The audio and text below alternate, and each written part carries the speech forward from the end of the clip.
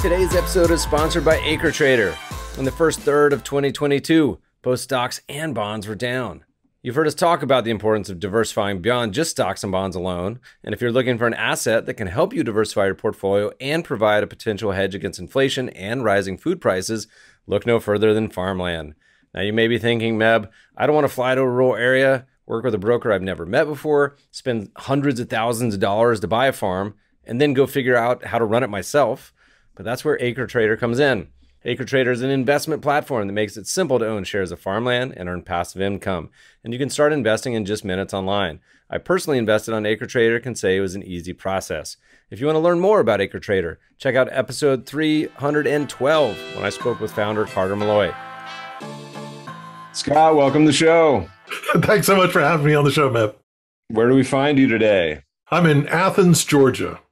You know, my wife was a PhD right down the road at Emory. And as you and I were joking in the intro, my mom was a Bulldog briefly, but probably like a lot of Georgia grads, you know, I don't think she made it to the finish line. So, right. Mom, there are a lot of bars in Athens. There are a lot of yeah. bars in Athens. Yeah. An awesome city. You have a new book out that I loved and I read called Oceans of Grain. The interesting part about the book is if you hear that title, you may think it's just about farming or about wheat, because the subtitle is How American Wheat Remade the World. Really, it's at its core a history book. I'm telling the author that, but that's what it felt like. So you can correct me. But I think I heard you say in passing, or maybe it was in the book, but this has been a project that's been on the brain for a while. So give us a little backstory on what inspired you to write this, and then we'll dig in. Yeah. So part back to Empire. You know, Empire is something that I've been interested in thinking about for a while. But I guess it's 1987. I finished my honors thesis on iron and steel industry, and I realized that this thing called the Panic of 1873 that I had read about and had been written a lot about was wrong. That it was basically the story that most American historians had, which is that the Panic of 1873 was this formative moment, creates American industrialization, is the background for the birth of the large corporation and things like that. That it was, this origin story was different. And I just knew it was wrong in 1987, but I didn't know why it was wrong. And so those years since then have been, 30 some years since then has been trying to figure out what that origin story is. And it turns out, I think, that the origin story of American industrialization, geopolitical power, is not the standard things, industrial capacity, engineering supremacy, those sorts of things. It's really about food. It's really about replacing Russia as the breadbasket of Europe. And that's really the story is how does Russia become the breadbasket of Europe in the 1770s and 80s? And then how does the US steal a march on Russia in the 1860s, really during the Civil War? And that's telling the story of Russia-US tensions going all the way back to the 1790s is, in a way, what the story's about. And it's also about food and geopolitics and trade and stuff like that. Well, I mean, it's sadly timely, but it's funny because you see the front of the discussion today with everything going on, and all of a sudden everyone, Ukraine and Russia and ag prices are all thrust into the forefront. But this has been, something you've clearly been thinking about, working on for a while. So let's start at the beginning, man. Take us back. Wheat has a special place in my heart because, and part of your story that you write is a story of like my family. So my father's side immigrated from, Germany and France into Nebraska, and he grew up on a farm in a tiny town called Holstein, Nebraska. So, we still have family and farmland in Kansas and Nebraska today. So we talk a lot about my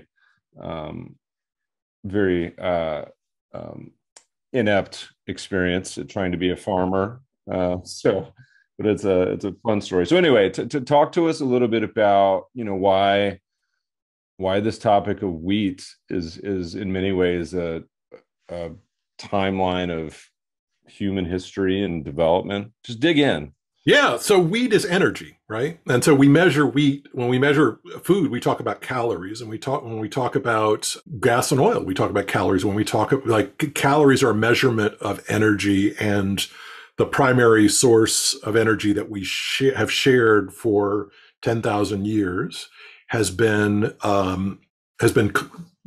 wheat food. Wheat is the kind of famine food. It's the food that you go to last.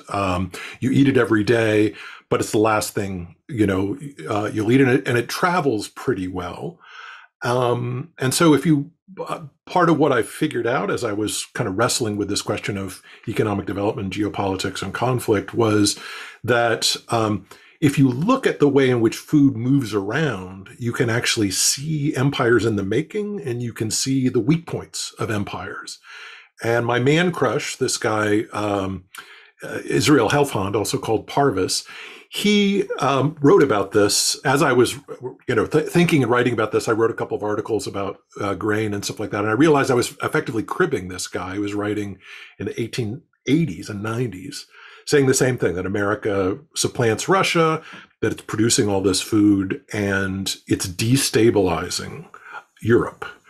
And he's not somebody to take lightly, because he's the person who persuades the German government during World War I to send a sealed train of Bolsheviks to the Finland station to start the Russian Revolution. He's the architect, in some ways, of the Russian Revolution. So he's his sort of understanding of food and and how it travels and where the weak points are, where the strong points are, is for him really how to understand politics in his day and in the present day. And thinking through putting on Parvis goggles in that book, I said somewhat grandly, that Russia would never be a great power again without control of Ukraine. And that was weirdly prescient, because the book came out in February of 22nd, and Putin invaded 2 days later. And we now know that his plan is to control much of the northern part of the Black Sea, much in the way that Catherine the Great. That was Catherine the Great's plan. That's been the plan of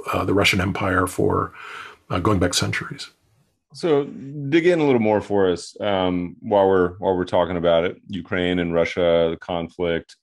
Give us a little more on the history. You talk about the Ukraine flag. You talk about the history of the conflict. Give us a little more background on kind of the lead in to this year. It's not something that just kind of started in 2022. Right. So I think, people think that this is a new conflict, Russia's war over Ukraine, that has something to do with NATO or something to do with the UN.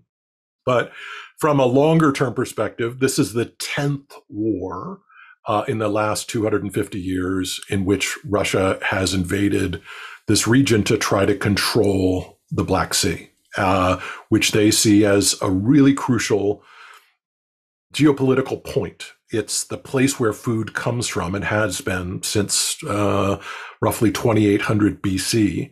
Jason and the Argonauts, the story is arguably a story about wheat. So that's the golden fleece is really grain that's discovered in the Black Sea and then brought back to feed the Greek city-states.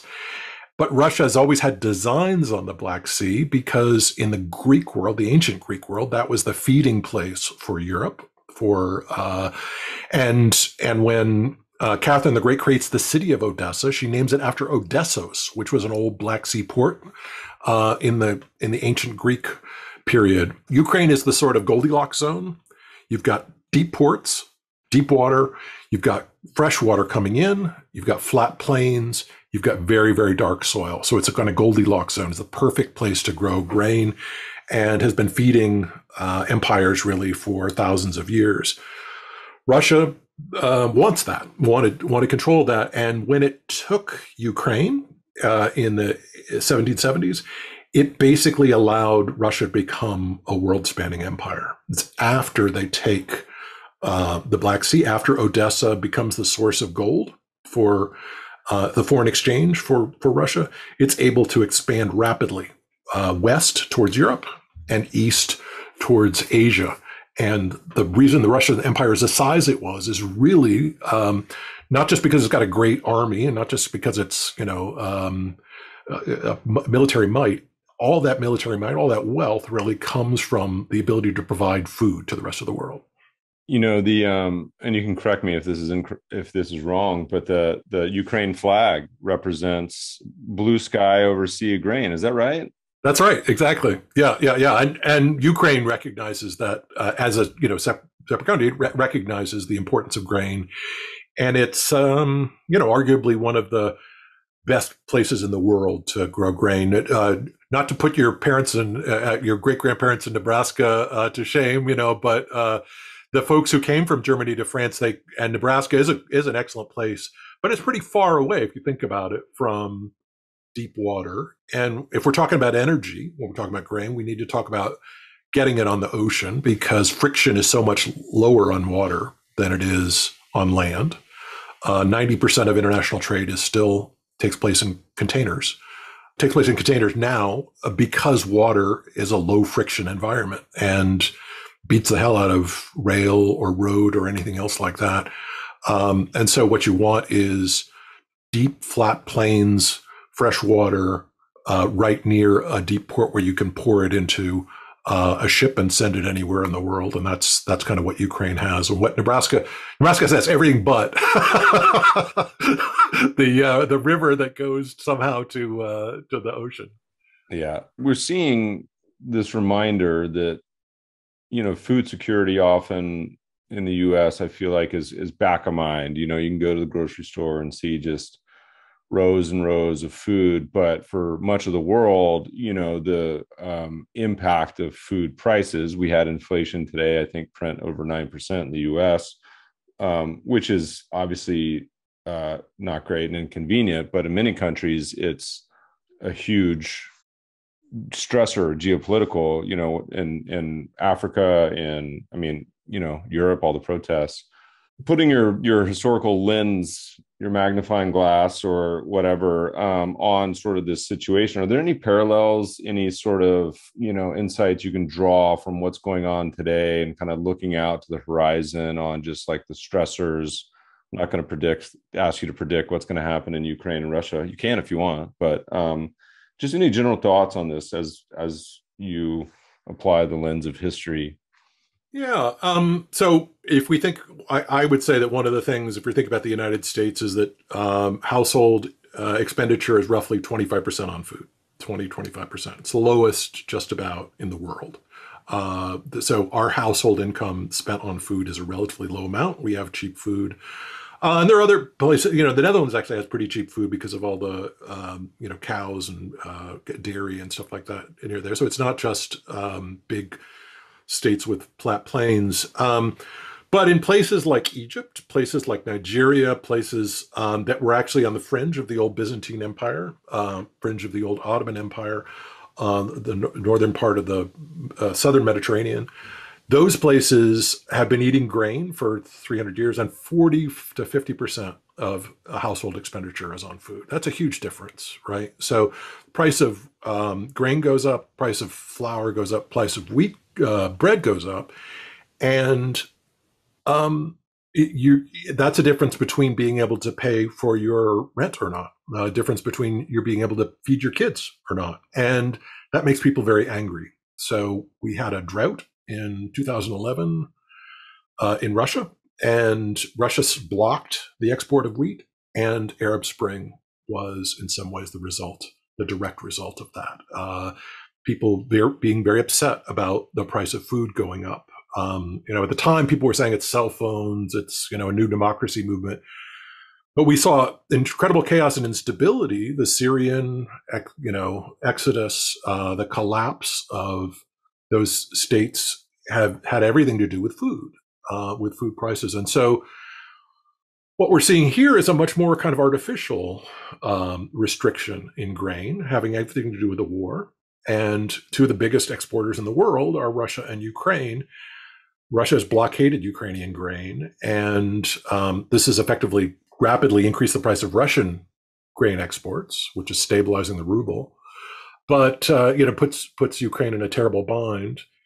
So this is a grain story, I think, in part. And Putin is not Putin's master's thesis. Putin did do a master's thesis. It was on geopolitics of critical infrastructure, but particularly what he called the agro-industrial state. So the way in which industry depends ultimately on cheap and stable agriculture. China is, of course, obsessed with this. This is why China doesn't allow or tries to block as much imported food as possible because it wants food security. Weirdly, when my book came out, like before it even hit the stands, 5 Chinese publishers competed for the Chinese rights for this because a story about understanding the world through the politics of food is something that they're very keen on in China right now. So the food security thing, I think, is a little bit of a I don't like the phrase food security that much, just because I think there's some places like the Caribbean where you'll never be able to feed yourself with what's on your island, right? And we all need each other to feed ourselves. We're not going to grow coffee in the United States, and there are places that need grain, like Greenland, that are not going to grow grain themselves. And so I think that kind of interconnected part, we all need a kind of world market in food. And to the extent that we withdraw from that, I think then we risk conflict, war, and violence. So as long as those trading gates are open, then I feel like we're in better shape than not. I want to rewind a little bit. We jumped forward. Now let's rewind back a bit, because part of a lot of the topics and themes about this book, in many ways, it's a history of America's ascent. And you talk about a lot of like little tidbits. This is where I love the book, and I don't want to give away everything, but listeners, you got to go pick up a copy. But there's little tidbits you just pick up, and it talks about everything with, wheat's association with the first capitalists, predecessor to banking and collateral, the world's lords and late. I mean, on and on. So maybe tell us like some of the things that you wrote about or learned about how this, grains played a role in just various parts of history, but also the ascent of America as well. Sure. Grain is it's one of the sort of, so the Eleusinian mysteries. One of the things that I talk about is the secret of Persephone, right? Persephone and Demeter. It's an old ancient Greek story, and I argue that it's a story about grain storage. It's not about planting grain, but Persephone is the daughter of Demeter, and she is trapped in the underworld for 6 months, and then she comes out later. And I say that that's not a story about planting. It's a story about how to store grain for an empire, first for the Greek Empire and then later. And that secret is actually lost from about 300 AD to about 1820 AD. We lose the secret of being able to store grain underground or store grain in a sealed container so that it doesn't spoil. And it's only when Napoleon invades Italy in those Italian campaigns that he sends a bunch of chemists out to try to reverse engineer how the Romans might have been storing grain. And Chaptal, this chemist, figures out the secret of Persephone, which is basically you have to take the grain, you have to dry it, and you have to stir it, and you have to get it to around 20% or less liquid in the mixture. And once you do that, you can seal it and you can store it for years in that way. And that's where we get the silo, the grain silo, and that's where we get the grain elevator. And that's really important, the grain silo and grain elevator, because they allow us to send grain for thousands of miles away, rediscovering the secret of Persephone. And that's crucial to the United States because the United States is thousands of miles away from Europe, but it's after 1825 that the US can now send grain, dry it, and send it sealed to feed the rest of the world. Most Europeans thought it was crazy to get your food from that far away. It was like taking a Scottish horse and shoeing it in New York and then sending it back to Scotland. You wouldn't go that far away for grain, but that it becomes possible to send grain over long distances that way. Other stuff, yeah. Lord and lady are both words for grain is so baked into empire and organization and structure that the word lord is Hoflord, Old Germanic, which means the lord of the loaf. And lady is Hlaftige, the kneader of the loaf. And so that's because ancient medieval societies were built around grain, and the person who controlled the grain was the lord, and the person who distributed the grain was the lady. And in those that medieval hierarchical society, the Gospels are in part a story about Christ as a loaf of bread, right? And the way in which the loaf of bread is a kind of everyday source for everyone, and making an origin story that, this is my blood, this is my body, is a way of kind of making visible to people this sort of understanding of what's kind of fundamental in their societies. Yeah, and then I guess nitroglycerin is the other thing. The book is a little bit of a hymn to nitroglycerin, because nitroglycerin allows us to penetrate the lithosphere. 125,000 atmospheres can be produced in a single boom, and which takes a microsecond. And that power is 50 times more powerful than gunpowder, and it allows us to put holes in mountains. And this is another thing that allows the U.S. to provide food from so far away. Is between 1868 and 1872, nitroglycerin is stabilized as dynamite by Nobel in 1868. And between 1868 and 1872, every mountain in the world, with the exception of the Himalayas, is penetrated to produce tunnels for railroads.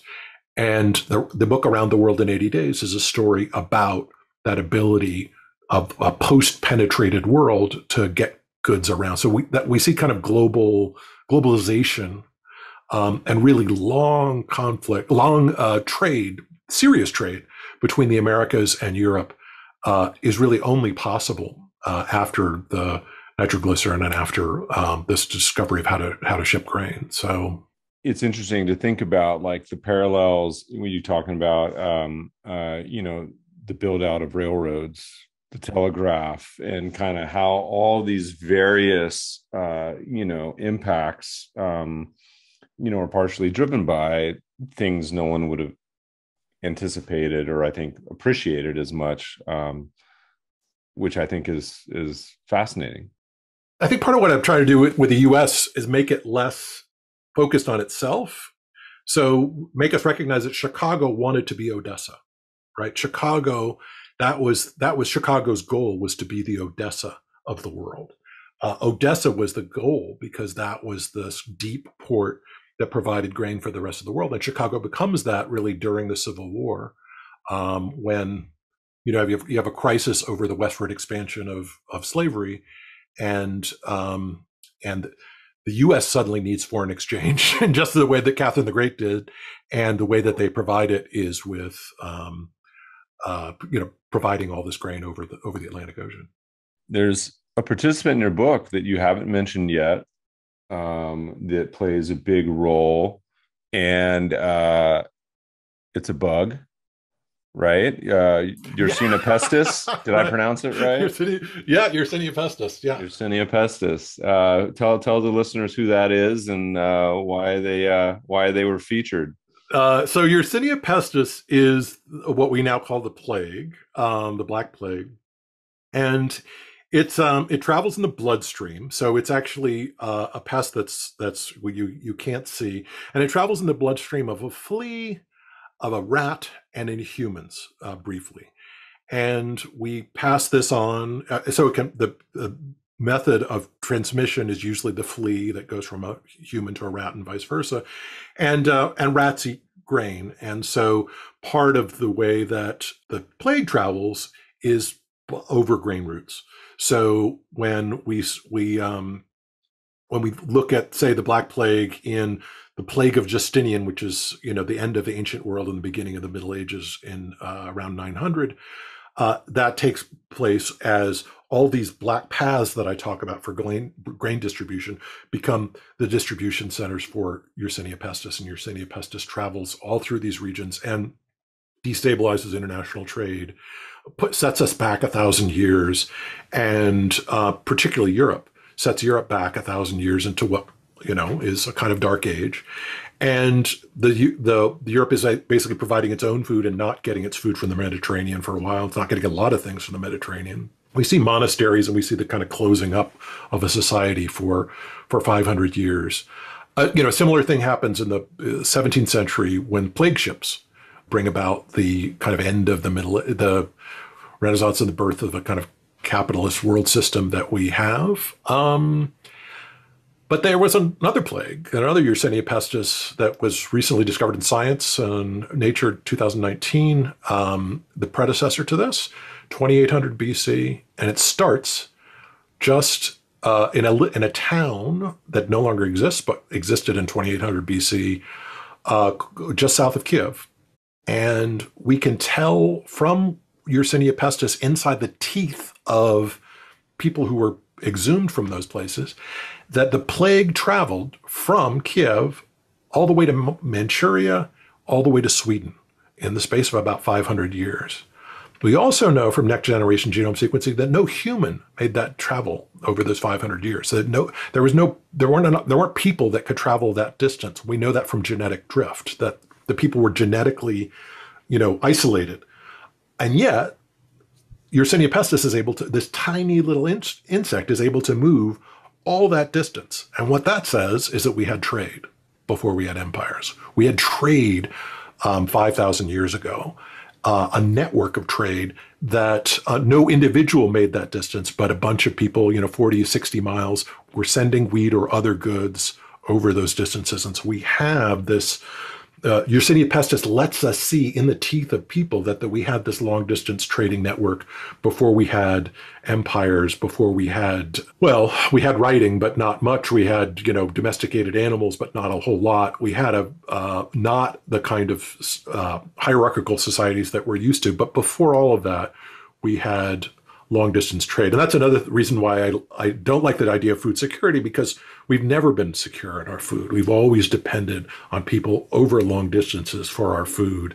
And if we forget that, then we start to retreat into this sort of World War I, World War II thinking where, the Axis powers can defeat the Allies and vice versa. And that's a path of danger, I think.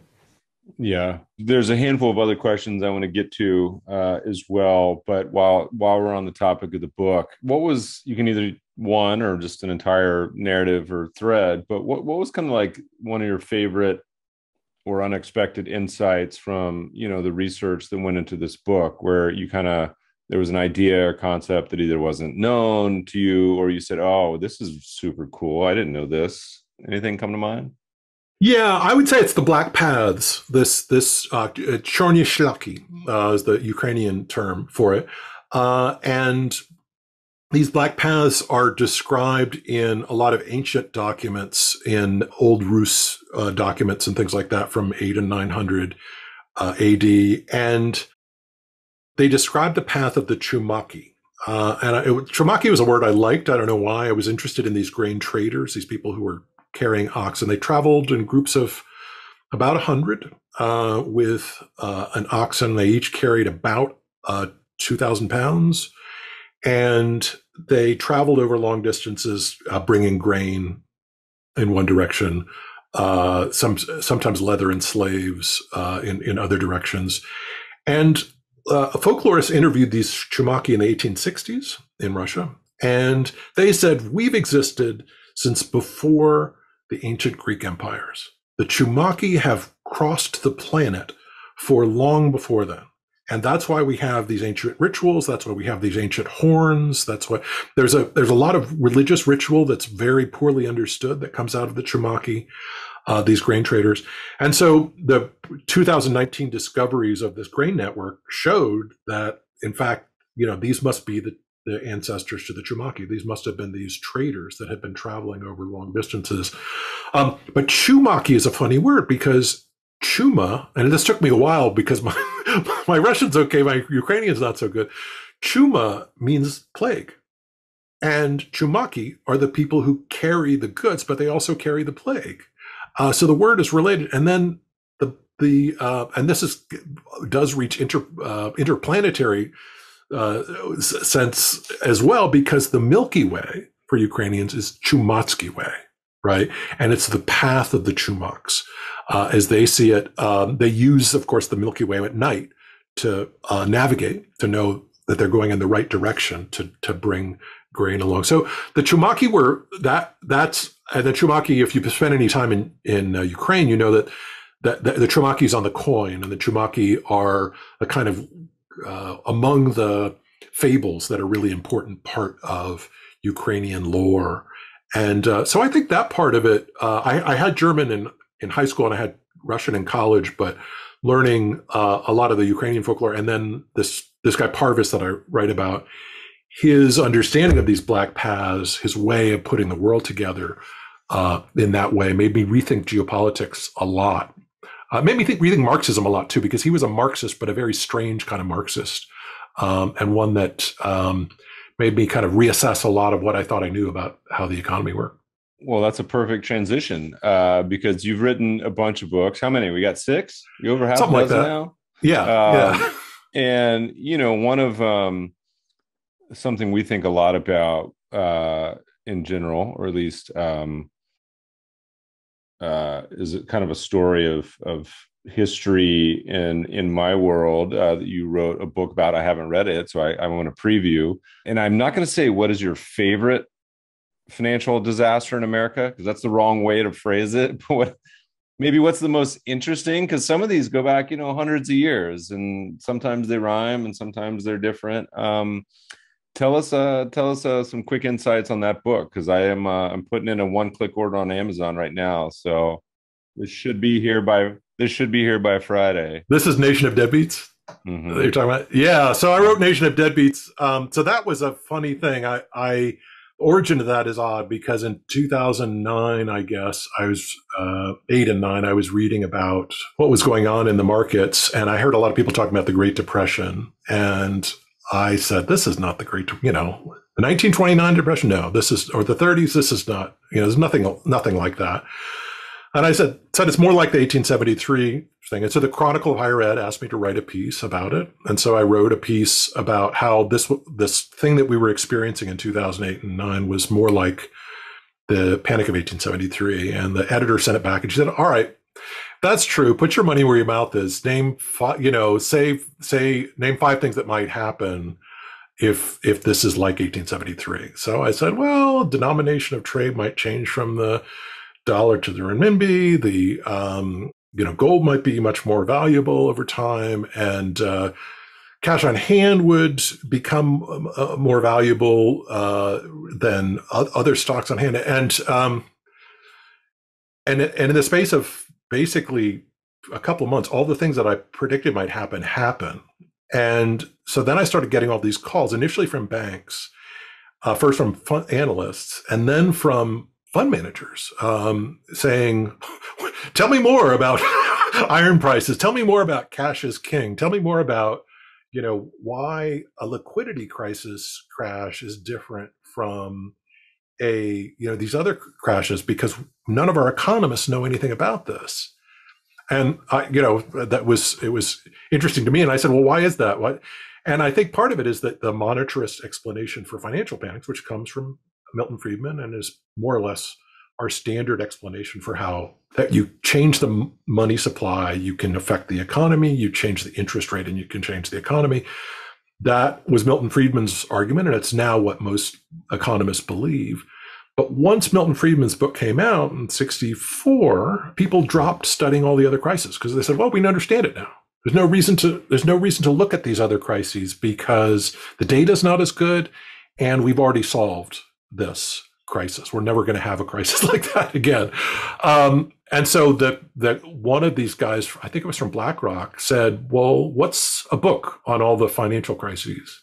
And I thought, well, there must be a book on this. And I realized there wasn't. And so that's why I wrote Nation of Deadbeats, was to sort of tell a story of all the other crises. And with the punchline of the book, a few of them, one of them is that commodities are a really crucial thing, that commodities signal crises in a way. What the commodity is different for different crises.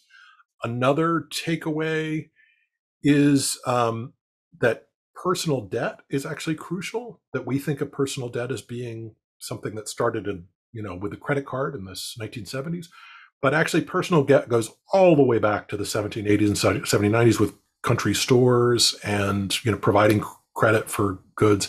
And so why, and the reason it's called Nation of Deadbeats is that it's lots and lots and lots of small borrowers, farmers really, who can't make their payments for reasons having to do with rapid changes in commodity prices that then spiral out into these other financial calamities. And so the Nation of Deadbeats book was a book that forced me to sharpen my financial reading skills. I had done financial history in school, but I really need to understand bills of exchange. I really needed to understand the silver agio, all these other things that most historians don't study and most economists don't study, frankly, the instruments and how the instruments are a problem, treasury bills and all these sorts of things. And I learned a lot about that. And that actually helped me write Oceans of Grain, because I started to understand in the way in which credit instruments are crucial to understanding the economy and what capitalism is, for example. Yeah, I mean, like the development of future contracts,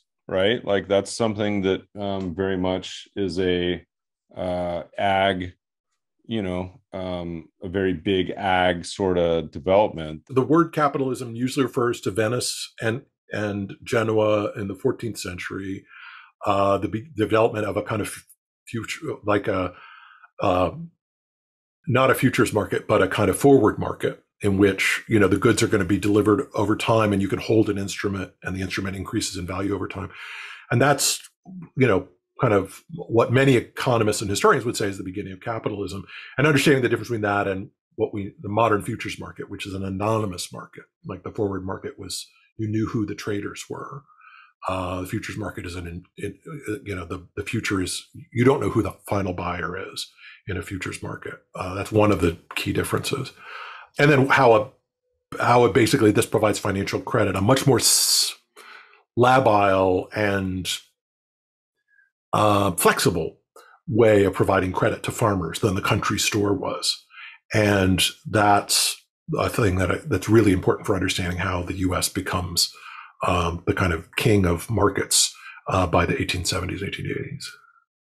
I'm not sure if we're going through. Well, I'm not gonna lead you. Does anything any parallels in history kind of where we are with 2022? So we had a pandemic, we got a war going on, we have markets kind of rolling over, and something particularly a lot of the young people haven't experienced in their lifetime is really in the US. They've experienced it in many other countries, but inflation. Are there any analogs you say, this reminds me of 17 something or other? Yeah, let me think. Well, one of the things that has become that we think of as invisible, but COVID made visible to us, is supply chains. 10 years ago, people were not talking about supply chains unless they were logistics professionals. But now we understand that the reason we go into the grocery store 6 months ago and couldn't get any chicken was because of supply, even though chicken, the U.S. produces nothing but chickens. It's the world's biggest producer of chickens. So we start to understand supply chains, and I think that helps us understand what's happened. I think just in terms of the inflation is I think a bad word for describing what we're talking about when we're talking about problems. We need to be talking about strains on those black paths, strains on internal logistics that are important for an economy. And so the World Bank, for example, says, and the UN World Food Program says, if you take the cost to deliver goods in cents per ton kilometer over a certain distance inside a country, and you multiply it by 689, you get GDP of that country, with a 0.9 correlation. I mean, nobody gets a 0.9 correlation like that. Like that's an impossible correlation. So why is it that the cost to deliver goods in cents per ton mile inside a country is the GDP? It doesn't make any sense.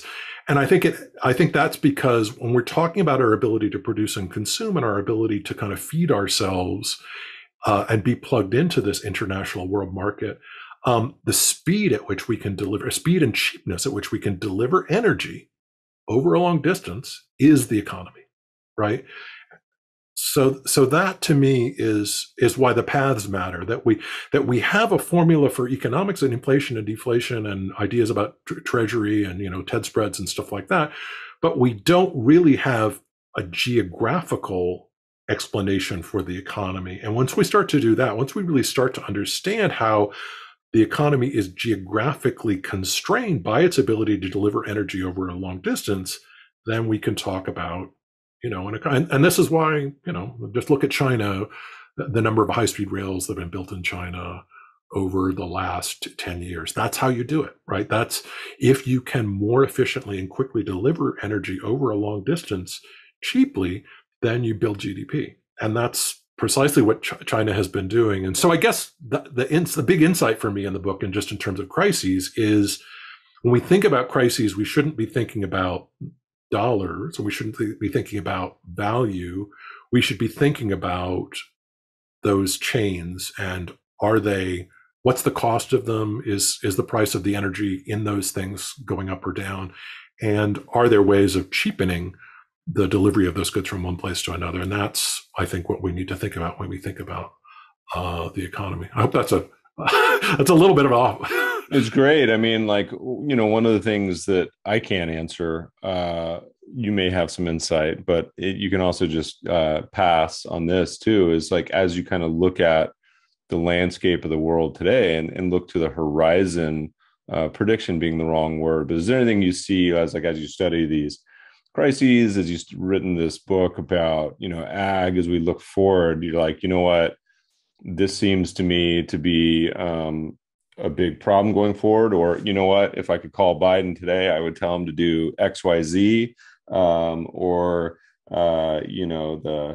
if so and so rang me. Any general thoughts? Pretty open-ended question. I suppose one thing we should be paying more attention to is the China's Belt and Road Initiative, which is very much about building those black paths with China at the center. And that this is not just a side project. This is not just an opportunity to find investment in India or Vietnam or Iran. It's not just, an attempt to build political relationships between China and the rest of the world. It's the Belt and Road Initiative is very much about creating an infrastructure for delivery that cheapens the flow of those goods back and forth, that is a powerful economic development. And where does the Belt and Road Initiative come? It comes after 2008. It comes after China is persuaded that the dollar is the wrong currency for world trade. And China has very much tried to change it to the renminbi. They created an infrastructural banking system that was a competitor to the World Bank. It hasn't done especially well.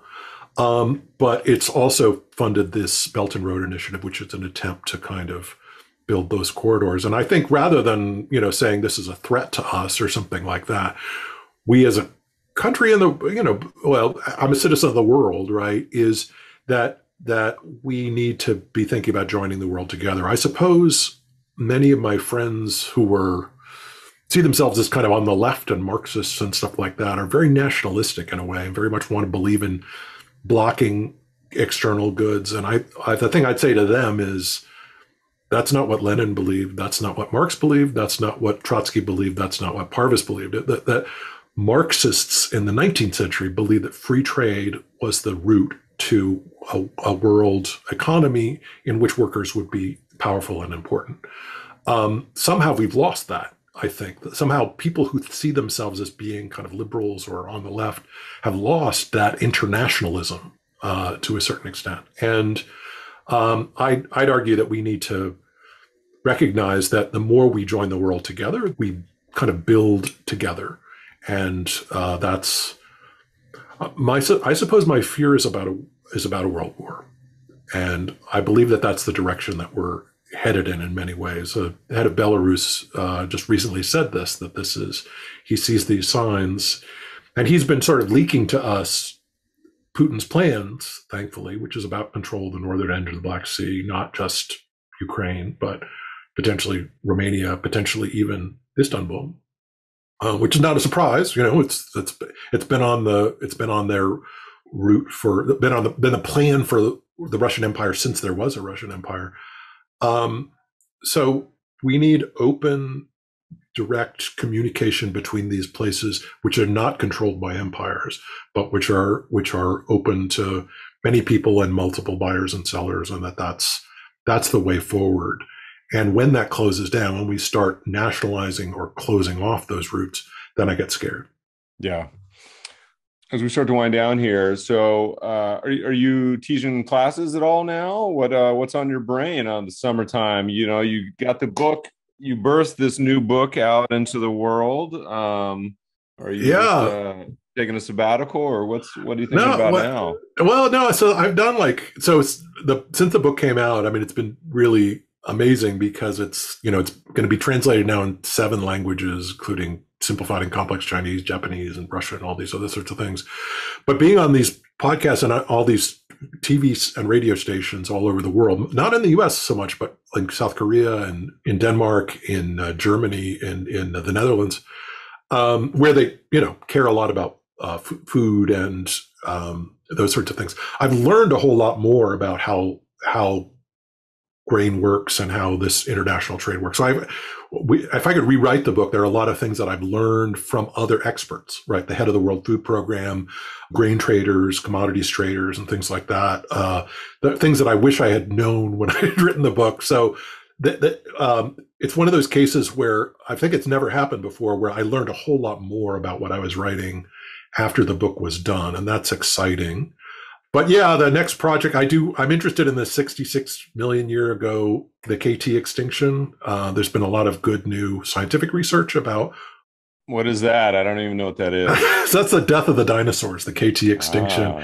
And, but it's what's important about it is that it basically reshapes the world in all these ways. It's the reason that we're mammals and not, dinosaurs, is this asteroid that hit and broke into 6 pieces and created the Gulf of Mexico. And a lot of things that were speculation are now pretty much settled. There were something like 3 years of total darkness, and that killed most of the plants and all of the plant eaters and all the things that ate the plant eaters, like T-Rex and things like that. And all that was left were the bottom feeders, alligators and things like that. And then us. Basically, our ancestors, the mice that had very, very well-developed stomachs that could process almost anything, could basically eat refuse from dead animals. And so this is why, mammals that can regulate their own body temperature and can digest almost anything because of our internal gut flora are the people that have survived. But there's a way in which our whole world is shaped by this reconstruction of the planet that is interesting to me, like the fall line in the United States between the hilly region, which was above ground, and the ocean region, which was then underwater, is where all our cities are now, and along the East Coast, and much of the world is those places where the fall line is. And that has to do with this extinction 66 million years ago. So I'm still about the black paths and about this trade, but thinking about it in a kind of larger context. Mostly been playing games, though. So I was going to say I'm going to replay that for my son next time he asks me about my 5-year-old. I say, "What's this dinosaur thing?" I don't know the answer, but listen to the Meb Faber Show podcast. We got an answer for you. Games. What do you mean games? We're talking board games. We're talking video games. We're talking video games. games. Yeah. So video games. I'm a big Pokemon Go player because it forces me to walk all the time, and so I do a lot of walking, about 5 or 6 miles a day. And it's if you think about Pokemon Go, it's a series of partial differential equations, and so that's the math part of me loves that aspect of the game. Stellaris is this kind of world universe building game that takes took me 2 months to figure out how to play the game, but it's a kind of logistics and kind of world empire kind of game. And that's pretty big board games with the family and things like that. But I've been my wife says I'm much more boring now. I used to talk about Persephone and everything that I was doing research on, and now that I'm sort of finished with the book, my big white whale, I'm much less of an interesting person, she says. Yeah, well, look, I mean, I've spent a lot of time with games, but mostly they're on the 5-year-old level. But many of them are, as fun and as challenging. I was at a recent hotel where they had a bunch of old Galaga, Frogger, what else, Pac-Man that we got to play for the first time. But I'm a big fan of games of all types. Scott, this has been a lot of fun. Where people, listeners, pick up his new book, Oceans of Grain, on Amazon and anywhere good books are found. Is there anything, if people want to follow you, homepage, Twitter? Are you?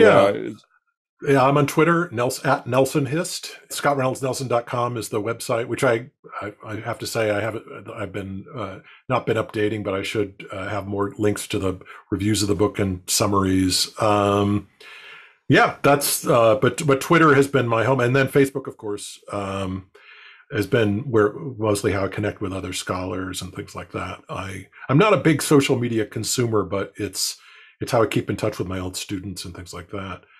Oh, and so I missed it. Are you teaching classes anymore? Or is that oh yeah, yeah, oh yeah. No, I'm teaching a research seminar in the fall.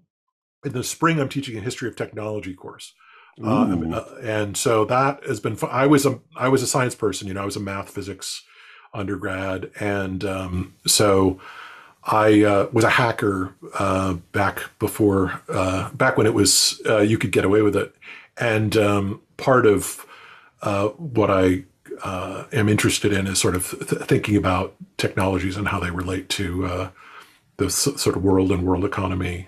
Well, very cool. That'll be the topic of our next podcast. We got to save some time for episode 2. It has been a delight, Scott. Thanks so much for joining us today. Meb, thank you. It's great talking to you, and great to talk to somebody who enjoys both research and leisure equally. That's aren't a lot of people that admit that. So.